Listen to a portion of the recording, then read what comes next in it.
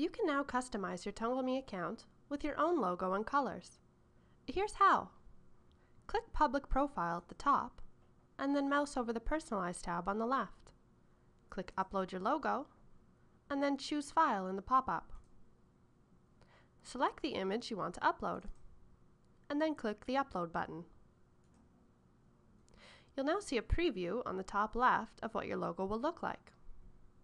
You can resize it here, and once you're happy, click Save Image.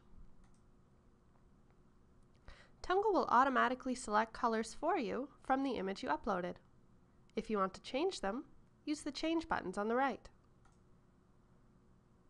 Use the sliders and your cursor to select your new color, and then click Select.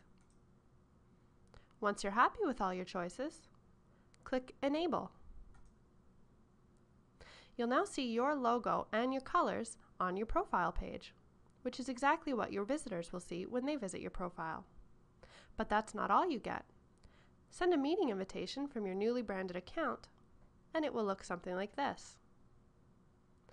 All emails you send to your contacts through Tungle, such as reminders, invitations, confirmations, or sharing requests, will be branded with your logo and colors.